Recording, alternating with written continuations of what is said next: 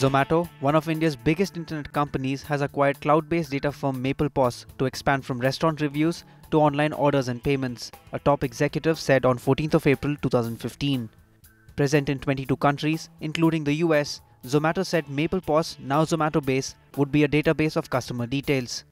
It will also help restaurants with menu and inventory management and has a built-in payment solution to accept debit and credit card payments. We are getting into table reservations and online ordering, so you need a very strong hold into the tech that our users need, Zomato Chief Executive Deepinder Goyal told Reuters. Zomato did not disclose the amount paid for the purchase. The company rolled out a pilot for online ordering on 14th of April 2015 and would expand it to all Indian users by next week.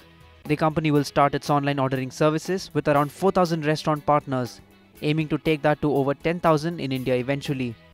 Chief Executive Officer Deepinder Goyal said the company was investing in technology to make sure online transactions were glitch-free by arming restaurants with iPads so they could accept orders and do away with a call center, which accounted for delays. Zomato currently has 60,000 restaurant partners in India.